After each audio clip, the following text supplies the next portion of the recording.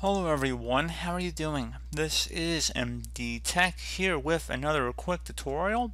In today's tutorial, I'm going to show you guys how to resolve if a service does not start error is occurred, and you might be coming across event IDs with the numbers 7000, 7011, 7009, etc. on your Windows computer, and it more than likely says that a timeout was reached. So we're going to go about resolving this problem without too much of a hassle here, and we're going to go ahead and jump right into it. And we're going to start by opening up the start menu. Type in regedit, so regedit. Best match should come back a registry editor. You want to go right click on that and then select run as administrator.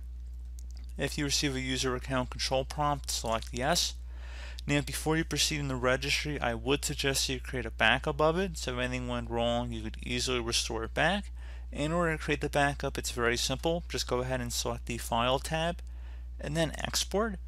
For file name, I would suggest naming it the date in which you are making the backup. Export range should be selected to all, and then save it to a convenient location on your computer. And if you ever need to import it back in, you just would select File and then Import, and navigate to the file location. So again, pretty self-explanatory. And now we're ready to begin, so we're going to double click on the HQ local machine folder to expand that. Do the same thing for the system folder, same thing for current control set, and then finally there should be a control folder listed under here, so just left click on that one time. Now on the right side, we can make this column a little bit wider, and you want to locate something that says services pipe timeout.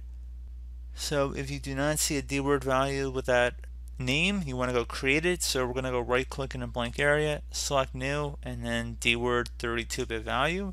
We want to name this services pipe timeout, all one word. The S in services, the P in pipe, and the T in timeout should all be capitalized. Everything else lowercase, no spaces in here. Hit enter on your keyboard. Now you want to double click on it, set the base to decimal, and now you want to enter in a value into this value data field, which would be the number 60,000. So 60000. So it should just be 4 zeros after that 6, and then you want to select OK. I would suggest closing out of the registry editor now, restart your computer, and that should be about it.